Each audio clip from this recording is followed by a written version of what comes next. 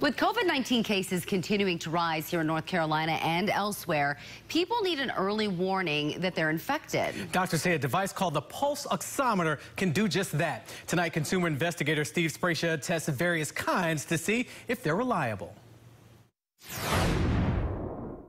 Back in April, as the virus was raging, I reported doctors working ERs in New York City discovered there was a way to detect COVID-19 in its early stages of infection before you showed major symptoms. This disease is people's brains are working fine.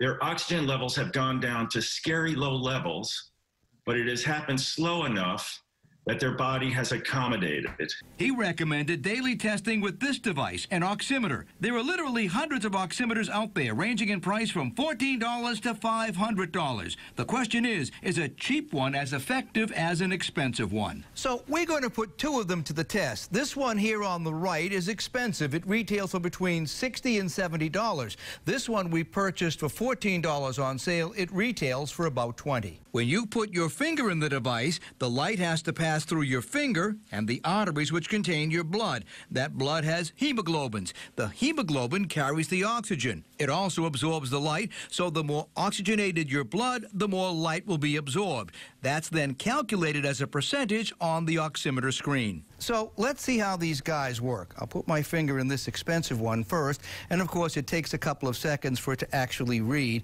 and once it does, it'll give me an oxygen level as well as my pulse rate. Okay, I've got an oxygen level of 98, 99%. This is a constant sensor, so it's going to vary just slightly. Now let's try the less expensive one, and we'll take a look and see how that one works. And again, I've got an oxygen level of 97%. So when it comes to oximeters you place on your finger, it doesn't matter if you buy an inexpensive basic model or a high-end model. Both are acceptable and will get the job done. There are also oximeter apps you can get for your smartphone. Though they claim to work on the same principle of light passing through your finger, do not use them. They just aren't accurate. The Center for Evidence-Based Medicine says there's no evidence that any smartphone technology is accurate for measuring blood oxygen saturation for clinical use, and that such technologies should not be trusted. Remember, oxygen levels vary from hour to hour and sometimes day to day. A reading of 95% or better is considered normal. A reading of 92% or lower is considered abnormal.